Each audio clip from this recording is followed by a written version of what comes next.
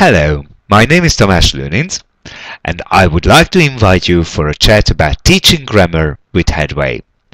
Many teachers have used and loved Headway for its strong grammar syllabus. This tried and tested recipe of effective learning and teaching has empowered many teachers and students around the world.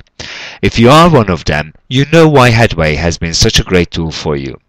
In this webinar on the 27th of February, we will look at some of the grammar activities and discuss how we can exploit them in meaningful, interesting and fun ways. Our aim as teachers is to engage and support students' learning with new techniques and resources. We also want to provide students with meaningful practice opportunities through a variety of platforms and activities. But of course, a course book is only as good as you make it. Moreover, how much you let your students make it their own. Let's see a grammar activity to demonstrate what I mean. Look at these three words.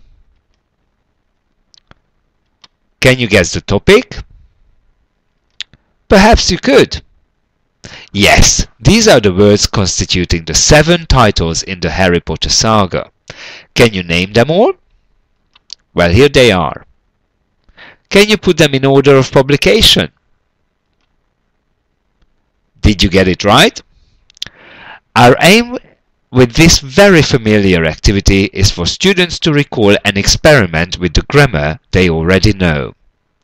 So why don't we turn this into a running dictation activity?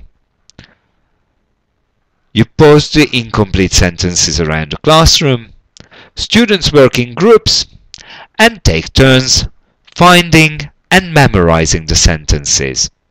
Then they go back to their teams and they dictate the sentences.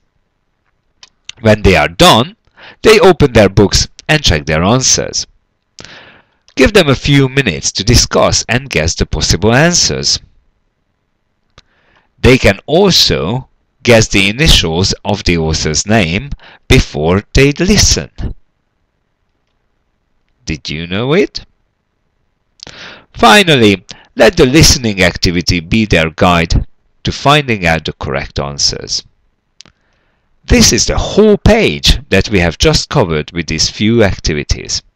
In this 1-hour webinar, we will discuss many other tips that can make teaching and, more importantly, learning grammar fun, meaningful and interesting.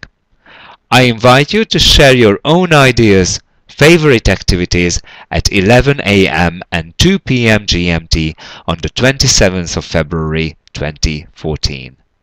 See you there.